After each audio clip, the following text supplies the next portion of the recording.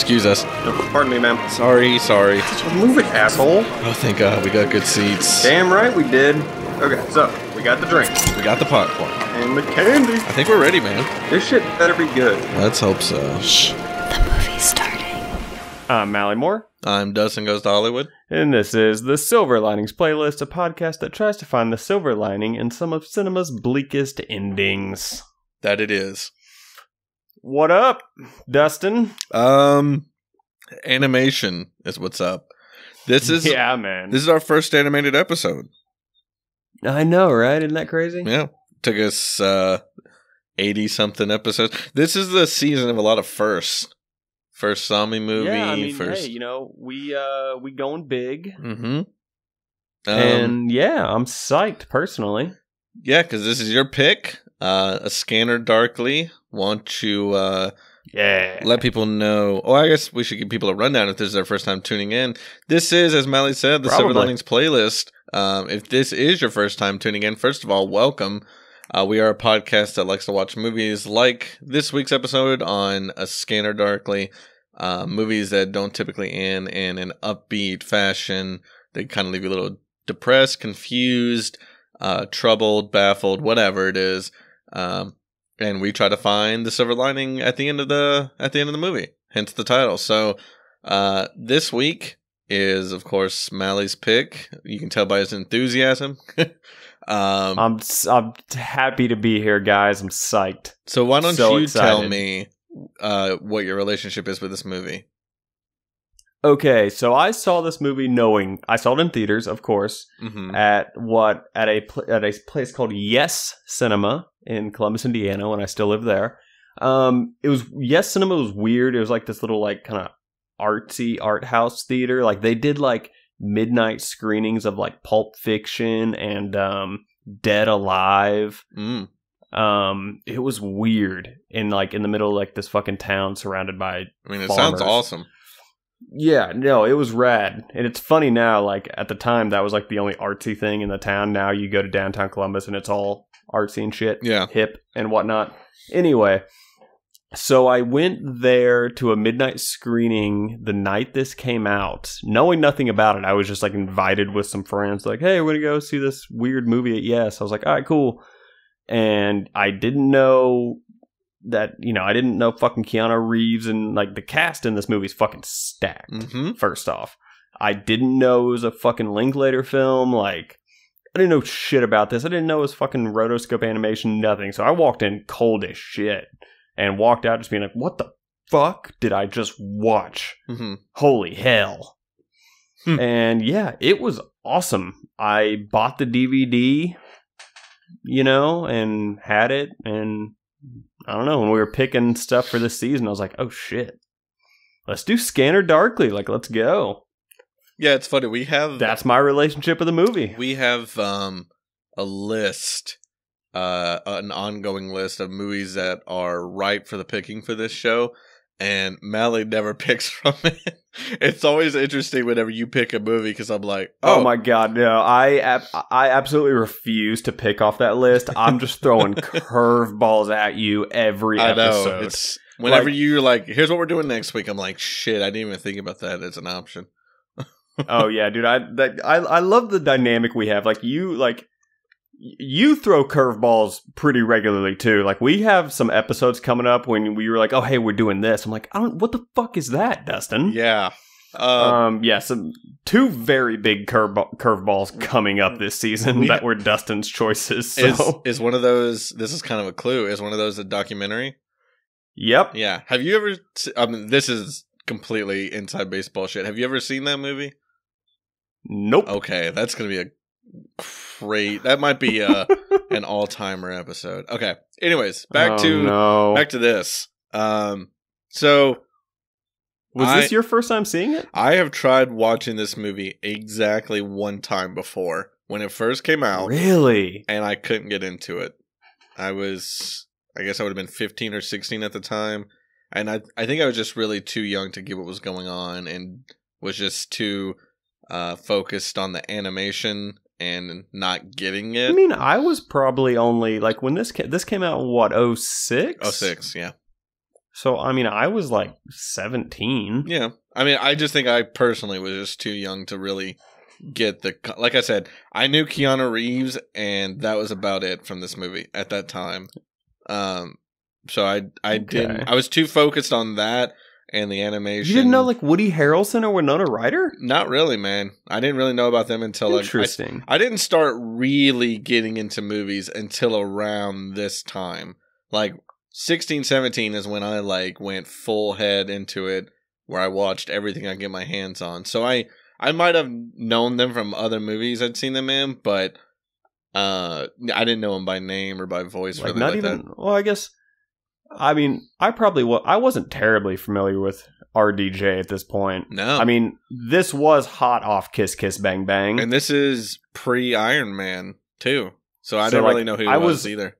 I just knew, like, for the longest, like, I knew Robert Downey Jr. was like, oh, he was in Kiss Kiss Bang Bang, and I love that movie. Like, I was familiar with him. Like, he had been in other stuff, but, like, he wasn't on my radar until Kiss Kiss Bang Bang. Pre-2008, he was a totally different actor. Like, it's... Oh, 100%. Yeah. In my... Like, people claim Iron Man is his comeback. Nah, fuck that. This movie? Kiss Kiss Bang Bang was his comeback. Yeah. So yeah, that's a perfect film. This was my first real time watching this movie, and I liked it. I think I got it.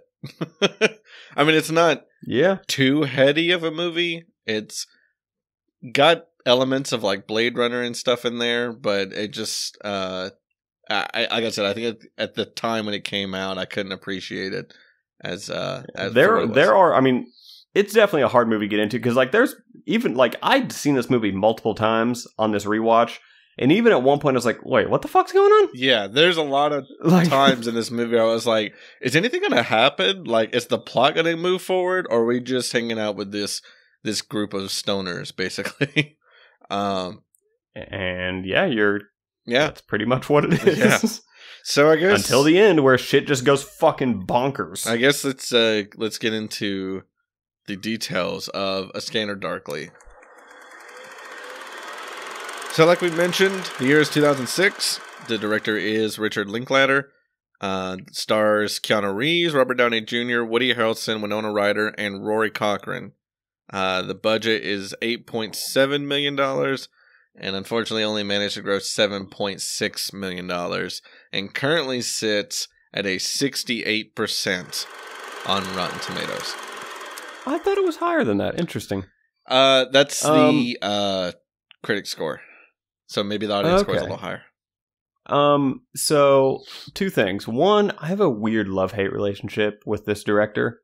Yeah. He's made some great movies. Like, he made Slacker, which is the indie film of indie films. But also he made Boyhood. Yeah, I've only seen Boyhood the once. Fucking hated Boyhood so much. Not a good movie, but an interesting experiment. Like the fucking what's the word I'm looking for? The longevity of it. Well, yeah, like, oh, they filmed it over the course of how many years? Like, cool. The actual, like, if you ignore that aspect, it's kind of a shitty movie. Yeah, it's not a good movie. Also, I have one thing to admit. For the longest time, I was convinced Benicio del Toro was in this movie.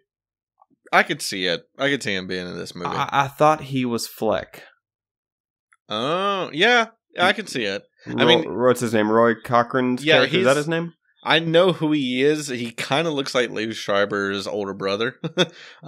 Dazed and Confused, bro. Yeah. I mean, I see why you would confuse him with Benicio del Toro in this animation. He's like one of the only people in this cast that I'm really not too familiar with. Like, everyone else kind of blew up, and he's got his own career going for sure. He's still working, but yeah, I mean, he's been in some stuff. Yeah. I always thought this was a Spike Jonze movie for some reason. I don't know why. I mean, it also seems like something Spike Jonze could do. For a second, my head went to Spike Lee, and I was like, what? Yeah, Spike Lee did this movie. Dust Scanner Darkly. Honestly, I'd watch it. I'd watch it too. Why don't we watch the trailer? Speaking of watching stuff. Hey, bet we won't. All right. It may just be my imagination. Whatever it is that's watching, it's not human. Gentlemen, you are about to witness for approximately 61 cents the perfect homemade silencer. That sure is some silencer. Just drive over to my place, kick back, get some. Was that street sign? Was the font Comic Sans? It looked very Comic Sans, but I don't think so. They're in my hair, on my skin. They're all over the place. This is a world getting progressively worse. Can we not agree on that? What's on the dessert menu? Damage has taken place to the That's kind of my philosophy. left hemisphere, and the right hemisphere is Yeah, attempting to compensate. this movie predicted the future, obviously to an extreme, but decently accurately. Yeah.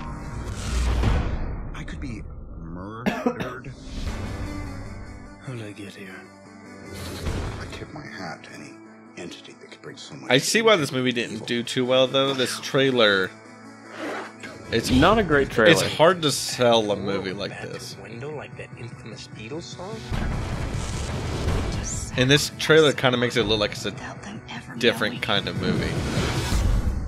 What does the scanner see?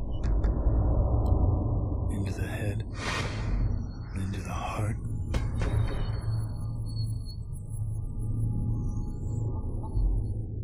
Does it see into me? Clearly. I bet if this movie came out now, it would do better. Oh, 100%. This is awe-inspiring stuff. So yeah, it's not a great trailer. Lots Not of a great fades trailer. to black in this trailer. Yeah.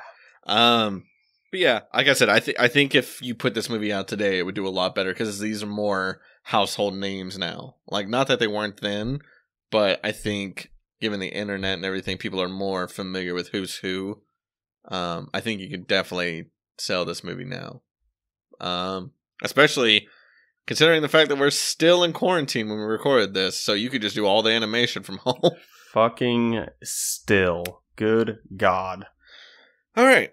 Shall we discuss I want the to movie? leave the house, Dustin. Well, you can't. So in the meantime, I mean, I've gone to the grocery store and stuff, but I want to go somewhere else. I have no problem with it. Maybe it's because I'm an introvert. I don't mind not leaving my house. So am I. I've been very productive being at home, but also sometimes I just want to go walk around places, and I don't know. I miss movie theaters. Do a ton of that. That's it.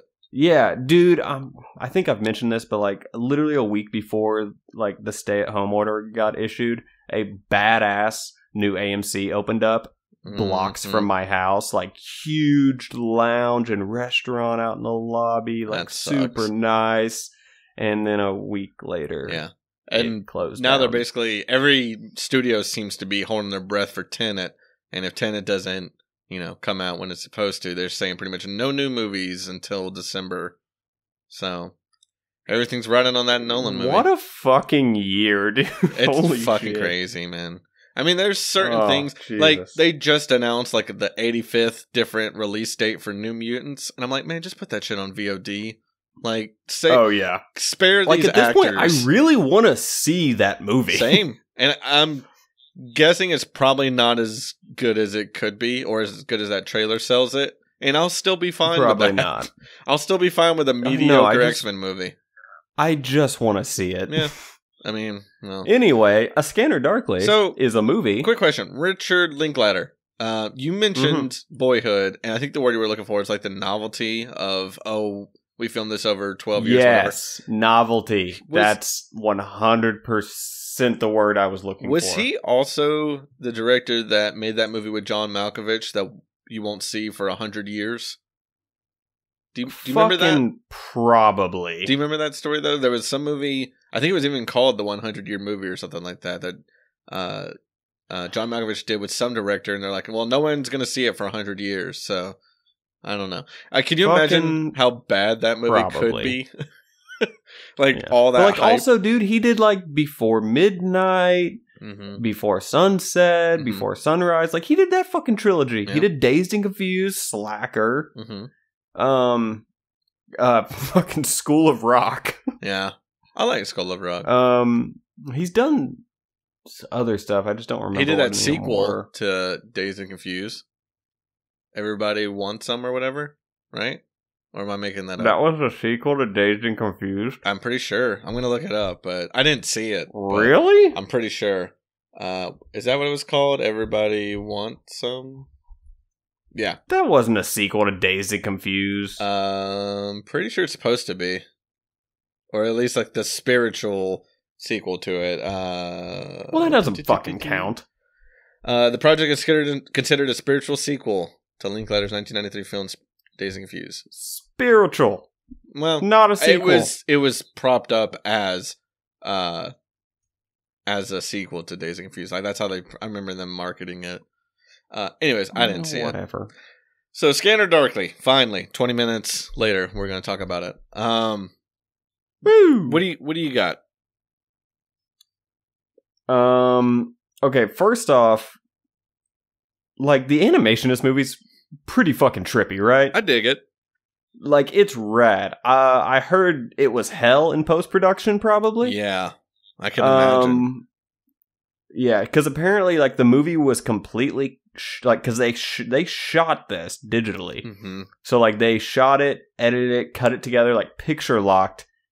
Then it was animated. Yeah, which basically like you're making a movie makes twice. sense. You don't want to you don't want to animate stuff that you're not going to use. But because apparently, like this was shot in what, like a month?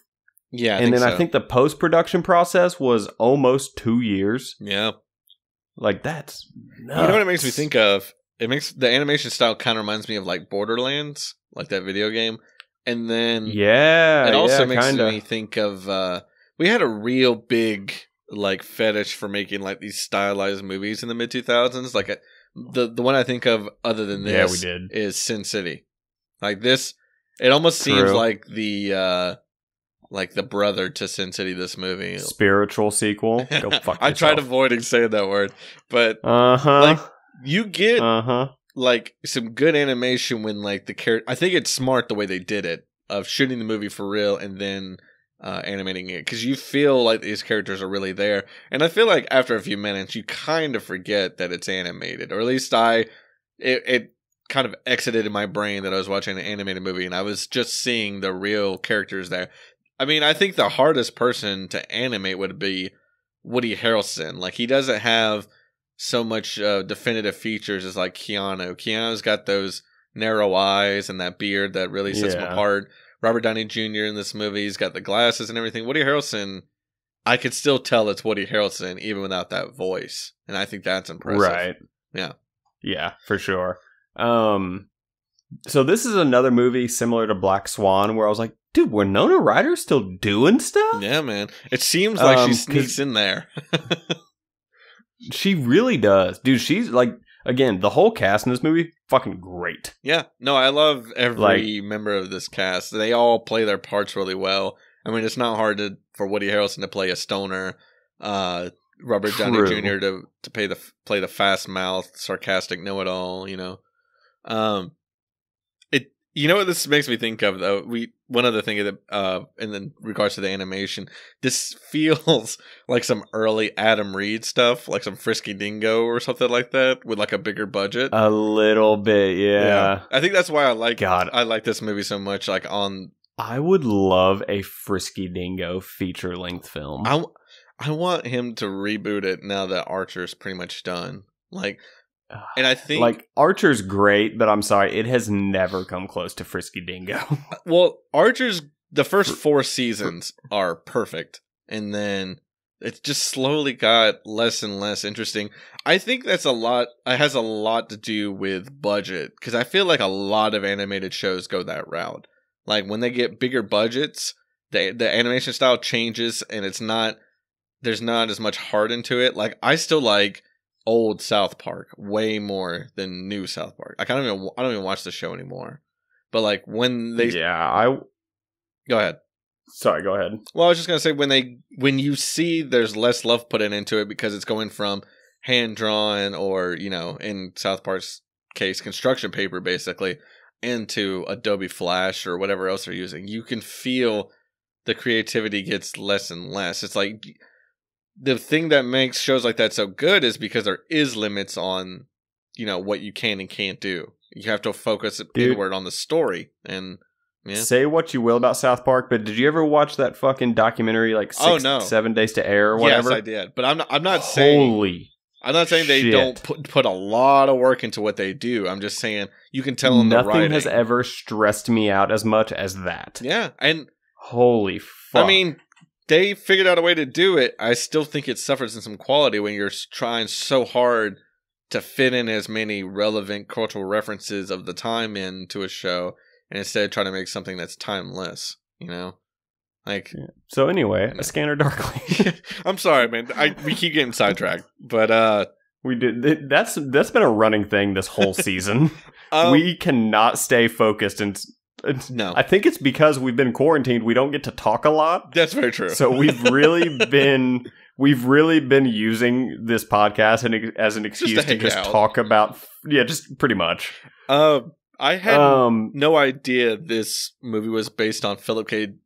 Dick's work, and now that I know that, it makes a lot more sense. Makes a lot more fucking sense. A lot of sense. I mean, apparently the scene where Fleck tries to kill himself. I was just about to talk about that. Yeah. Yeah. Apparently they wanted to use an actual recording. Yeah. Of Philip K. Dick reading that. Mm-hmm. But I guess they didn't. I don't remember why. I don't think they could get it or something like that. I don't remember what it was. When I read, the quality of the audio recording was just not up to par for a feature film. Like, it was just so old and crackly that they couldn't clean it up as much. So they got that one guy to narrate it. That scene is so fucking good. It's so... that scene's amazing. It's so weird and funny, and the narration makes it so much better. Like when he changes his mind and goes to the store to get a bottle of wine. Yeah, and not just a cheap bottle of wine. I gotta get a good bottle of wine. And I love that, like... Which set him back $70. Yeah, and then the time passes. They're like, and now we're up to the 6th grade of all his sins. And it's like, well, read your sins for 1,000 years or whatever. So good. Mm-hmm. I feel, and that was the year he discovered masturbation. Yeah. And that's when you add on another 1,000 years of all the sins, for sure. Uh-huh. I think everyone commits... That's probably one of my favorite scenes in the movie. For sure. It's probably my favorite, too. I think everyone commits so fucking hard in this movie. Like, Rory Cochrane as a dope fiend is so fucking good. Like, even just the opening scene with him trying to get these imaginary bugs and, like, rummaging through the dog's fur. Oh my god, dude. That scene makes me want to take a shower so badly. And then when the fact that he takes a shower and you're like, you gotta immediately get right back in. Uh-huh. Yeah, that... I kind of forgot that was like the opening scene. I was like, oh, shit. Yeah, it just kind of starts right there. But not to be outdone, Robert Downey Jr. is probably my favorite character in this movie. It's Robert Downey Jr. doing his thing, and it just works so fucking well. I love that his character just gets kind of shuffled off at the end there. Like, he has no fanfare or nothing. And now you're arrested, pretty much. Dude, I love when he's there trying to, like, after he's like interrogated, he's trying to apply to be a police officer. Yes. It's like, so I'll just get the application at the front desk. Okay, they probably have the application for employment. But like, you know what? As good as he is in this movie, he does break one of my big cardinal rules of filmmaking that I just can't stand when movies do this. What is it? He has no trigger discipline at all. Anytime he has a gun, his finger is right there on the trigger. And as someone who doesn't know shit about guns, I know you don't do that unless you're trying to pull it. Like, I hate... He's a druggie, Dustin. That's fair. I get that, but it just reminded me of, like, so many, like, action movies and everything where people are just running around with their finger right on the trigger. I hate it. I mean, it makes sense in this movie, but he does break that rule, man. He's like a drugged out conspiracy theorist. Speaking of conspiracy theorists... Sorry, what were you going to say? I knew you were going to mention this. We got to talk about the weirdest cameo in this movie, right? Like, it's in that trailer, and as I was watching the movie, I was scrolling through IMDb, just looking at who all the cast was, in case there was anyone I didn't recognize. Fucking, your boy, Alex Jones, got to be in this. Why is he my boy? That's the royal you. The royal you. Got you. Yeah. Okay. Yeah. I don't remember. Isn't he actually speaking truth on the side of the street there? He's like, oh, this drug is made by the corporations and blah, blah, blah. And then he gets fucking zapped. Probably the only time he's ever spoken the truth in a character or in real life. But yeah, what a cameo. Speaking of which, now that we're talking about him. He's in another one of Linklater's movies too. Is he really? I was just about to look up his filmography because I've never seen it, but it's Waking Life. Oh, yep. You know what's funny? His known for on IMDb: A Scanner Darkly, Waking Life, Are You Practicing Communism, and Alex Jones' Police State 2000. I've got to see that movie because he directed it. I gotta see it. But let's see what it's probably just like a 90-minute commercial for the fucking tactical bath. He was in a short film recently called Gay. Alex Jones is a piece of shit. Dude, he is, but he is fascinating. I mean, this is probably weeks old by the time this episode comes out, but his eating ass comment that he made recently on his show, god damn, he is I have not heard about that one. So he said, because he's in quarantine, he goes from 0 to 100 real quick, that... Wait, I thought he didn't believe in this shit. Well, he's in quarantine, or at least he's talking about the idea of quarantine. He said that if it came down to it, he would eat his neighbors so his daughters don't have to go hungry. And he mentioned, I'd eat their ass, I'd eat all of it. And oh, dear Lord. A couple of thoughts. First off, he doesn't have to worry about feeding his daughters because he's probably never going to see them again. But the fact that he immediately jumps to, I would eat my neighbors, like, I hope that there's a story that comes out, and maybe it has by the time this episode comes out, where his neighbors and him get into a huge argument over that. I got to see the World Star video of that. That's going to be great. Yeah, like... Yeah, that man's... isn't he spouting that this whole thing's like a fucking government hoax? Yeah. I love hypocrisy. He so is much. A fountain of entertainment, whether you agree with him or not. Good God. I mean... Okay, so yeah, he's in this fucking movie. For like 4 seconds. But yeah, it's undeniably him. So I just... Yeah, 100%. Had to point that out. We haven't really talked about Keanu that much. I mean, rock solid as always. I do think he's really fucking good in this movie. He's good. It's unfortunate he doesn't get to do too much. But one of my favorite parts about his character is that he hits his head one time and then realizes he fucking hates his family. It's a pretty jarring scene. Him hitting at his head on that kitchen cabinet, and he's like, "Oh yeah, I hate my wife. I hate my kids."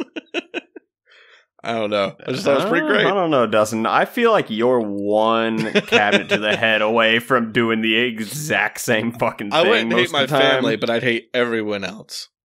I'm already pretty misanthropic. We'll see. We'll see. Yeah. Ah, Jesus. So there's one line in this movie. So every character in this movie is addicted to drugs. Mm-hmm. Donna, Winona Ryder's character, loves, like, even though this heavy ass substance D shit is in existence, she loves coke. Yep. And there's one line that always makes me burst out laughing, and it's when, like, her and Keanu are kind of getting a little intimate, and then she flips out. She's like, "No, I'm sorry. I just don't like people groping all over me. It's because I do so much coke." Yeah. Like, what? I mean, the end story reason for that, I don't think I ever understood either. Wasn't it something like, I don't know. I don't remember exactly why it was applied. Or maybe it was explained and I missed it. Did they say why is she just because he's her part of her operation? Like, you know? I mean, that's pretty much what's implied, yeah, I think. Okay. I didn't know if there was like a physical reason why she didn't want to. I didn't know if maybe, the substance D or whatever. Yeah, just so everyone's aware, again, if you're listening to this without watching the movie, fucking why? Yeah. So this movie came out in 2006, takes place in 2013, and it's pretty much like 20 to 30% of the U.S. population is addicted to this new drug called Substance D. Yeah, we lost the war on drugs to this highly addictive drug called Substance D. Yeah. And like everyone, like you're constantly being monitored by the police and the government, recorded. Surveillance state for sure. Yeah, dude, like how fucking, like it's so crazy. Like Keanu Reeves' character is assigned to survey his self. Yeah. Like, oh man, that's fucking crazy. Dude, how badass are those scramble suits though? I was going to mention the scrambler suits are pretty cool in theory. Completely impractical, but pretty cool. I mean, I don't... What do you mean impractical? How the fuck would you do... Like, even the animation of it seems impossible. Like, I mean, they did it clearly, but... Man, like... I don't know, bro. Do you see fucking 2020's The Invisible Man? Yeah. I guess. Wait, what's your point? I don't know what my point is. I mean, It made sense before I said it out loud. I just don't... I mean, the suit, I guess, is head to toe. Covers your whole body, and it's changing between... Yeah, it's like a massive onesie. Yeah, and it's basically changing... Oh. What? Do you think they're comfy? He didn't look very comfy in it. In fact, it almost looked like a shell, and like he was inside of it. Like it when they show the internal camera, kind of how you see Iron Man inside his suit. It just looks like there's a lot of extra space in there. Like it's not form fitting.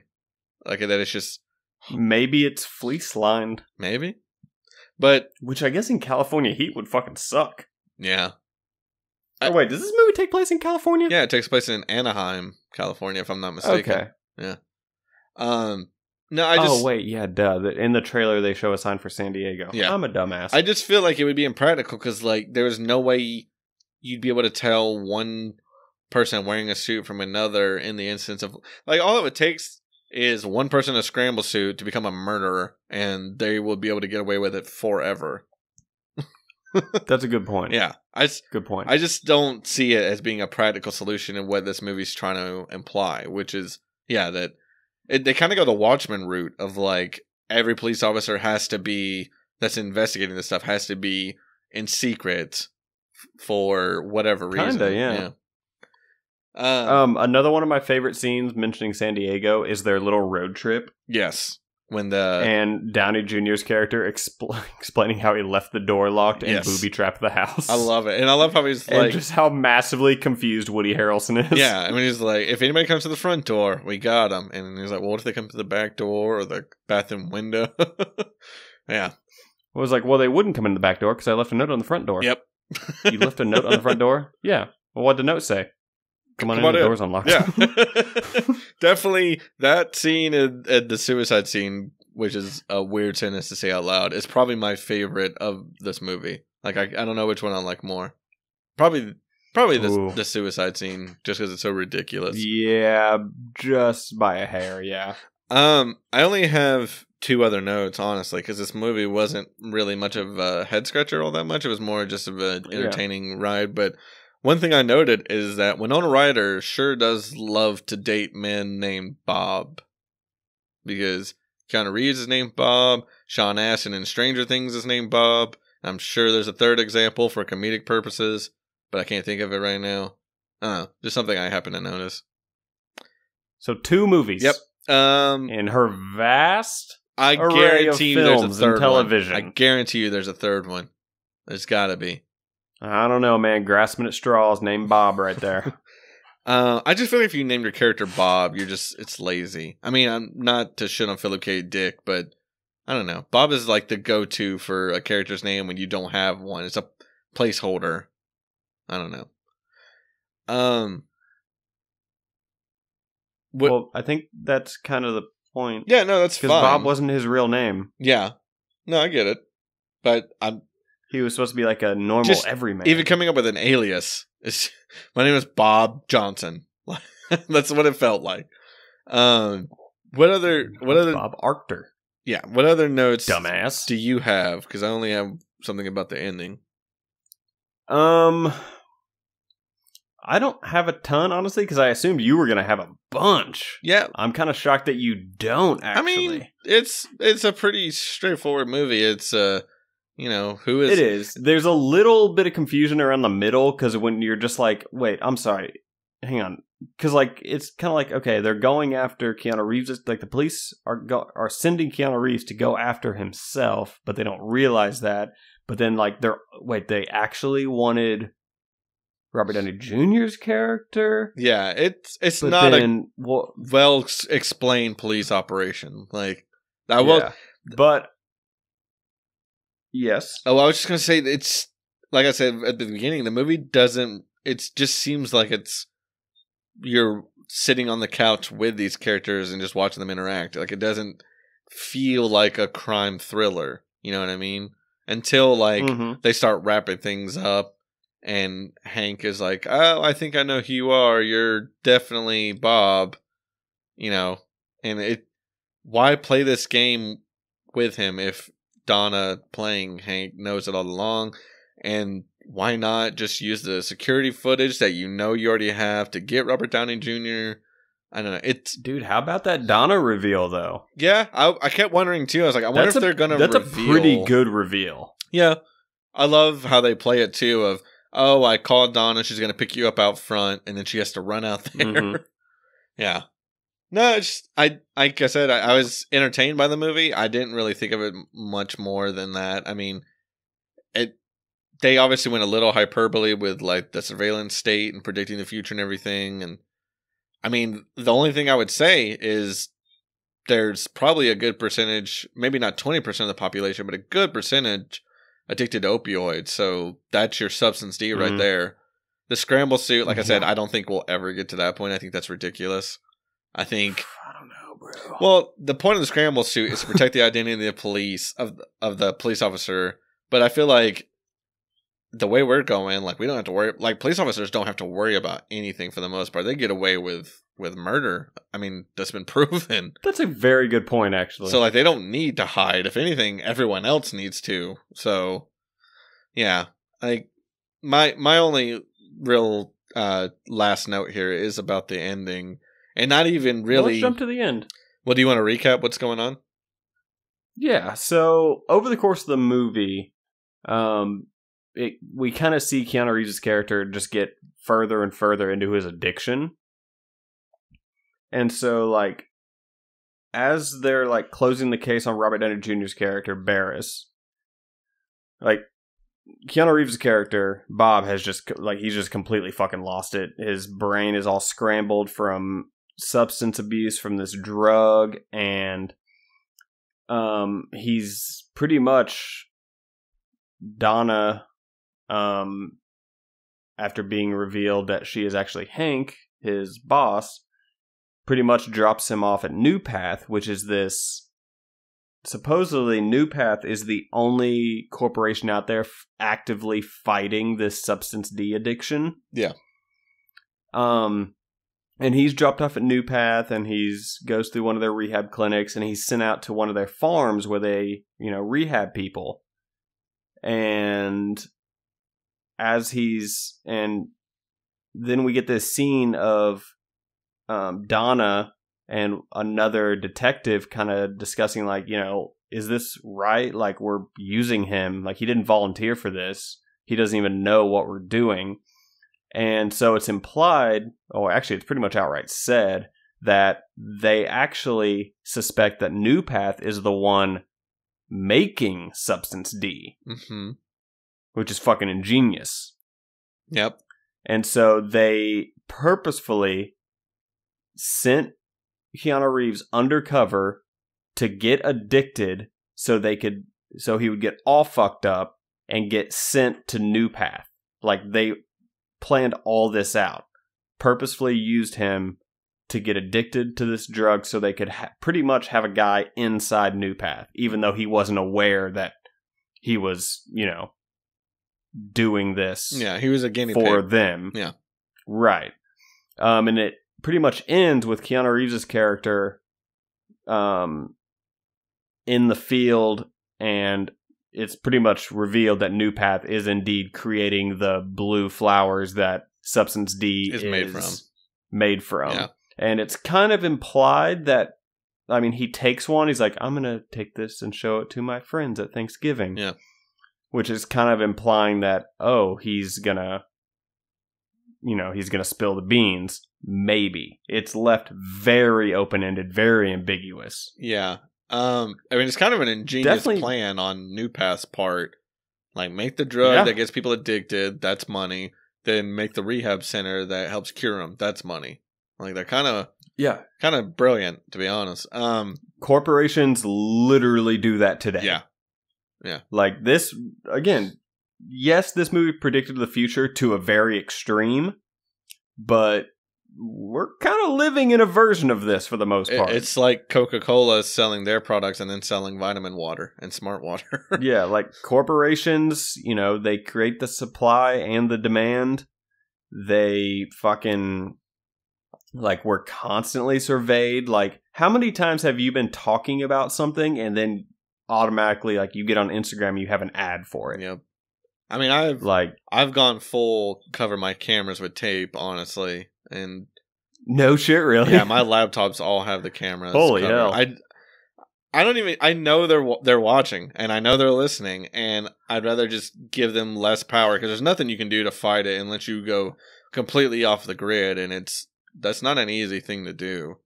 I feel really bad for whoever is surveying me. Oh no, it's awful. It's either super boring or just porn. Like, that's pretty much it. Like, it's like really, really boring, or they're gonna see some weird shit. Yeah. No, I hi FBI. Yeah. Anytime I make a joke about violence or anything like that, I'm always like, did you get that? Oh man, the amount of reading and shit I do on cults, I have to be on so many lists.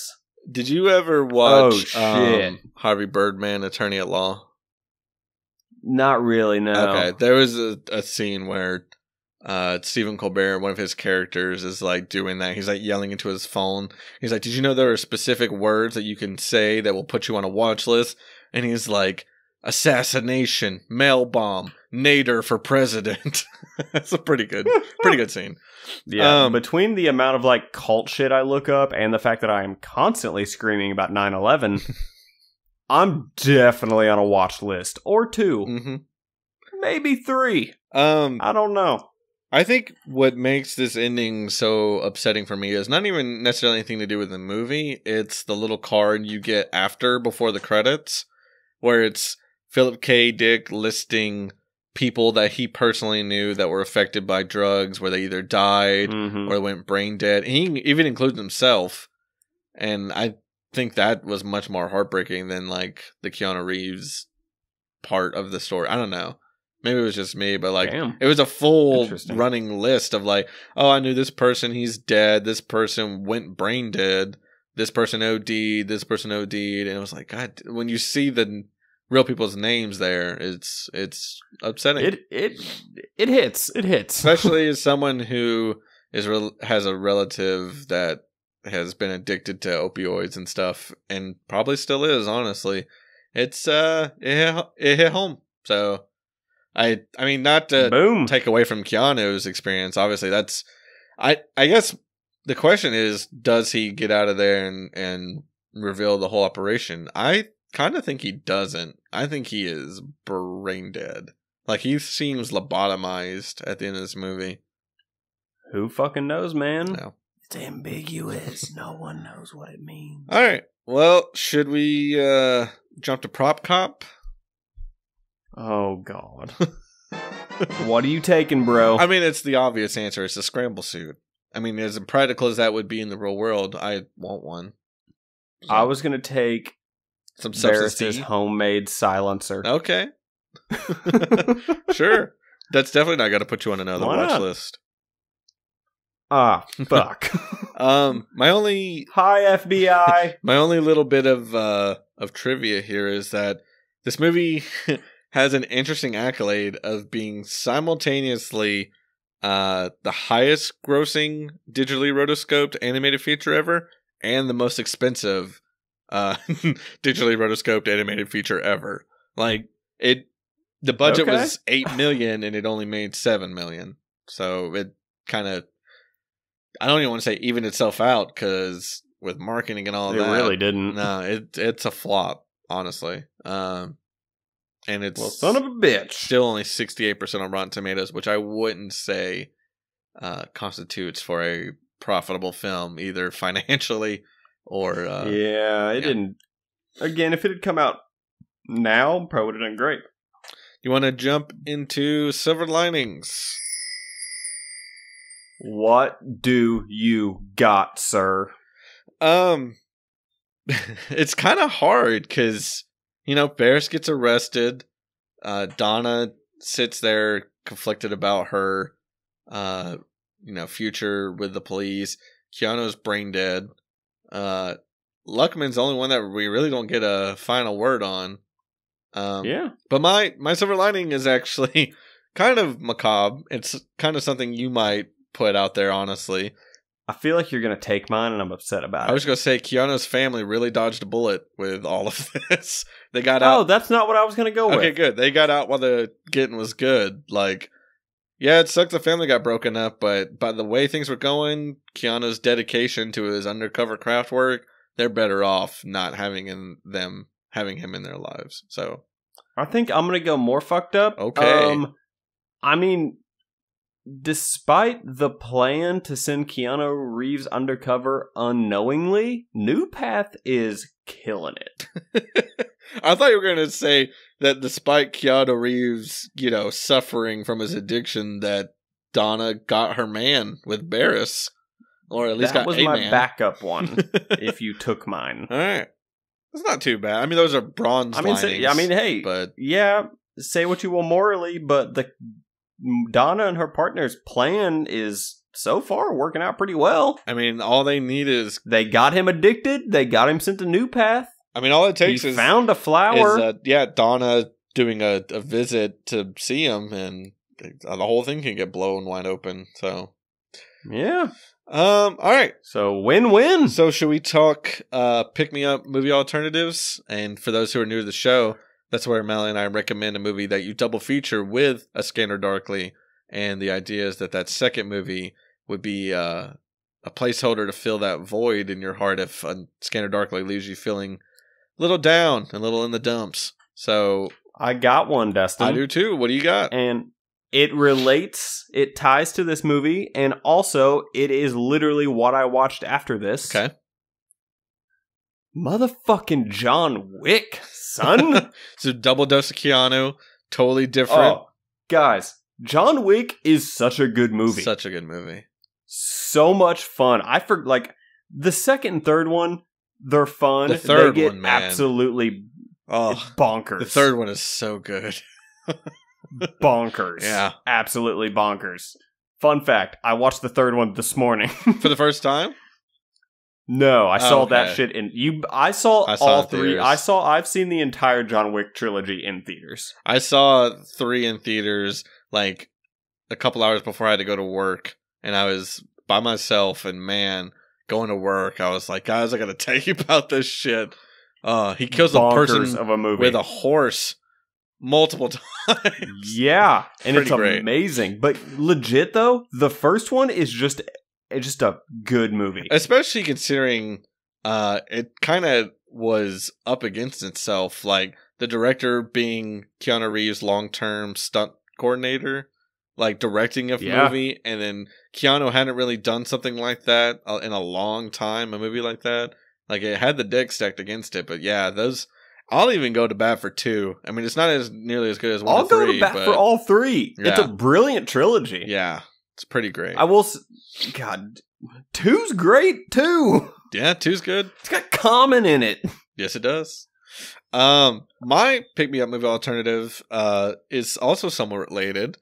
It's a movie about drugs with far less stakes, I would say, than this movie. And a movie I just rewatched recently, and I'm happy to report it still holds up.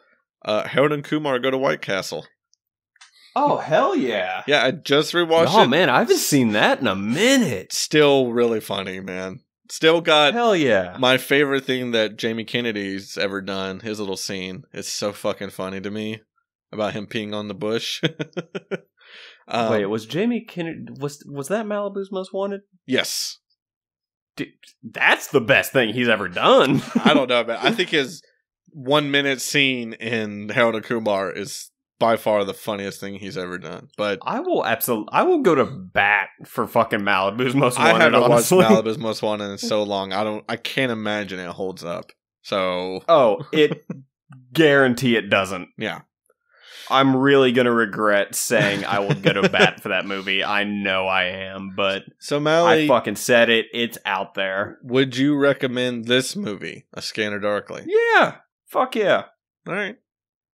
Why not? That's it? Yep. No parting words?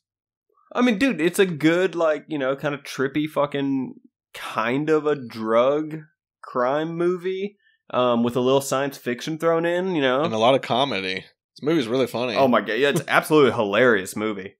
Yeah, I think it's a pretty cool, funny, great to look at movie. I think Philip K. Dick is always some intriguing stuff. I think Linklater did a bang-up job making this movie. I want to show this to my friends that do drugs.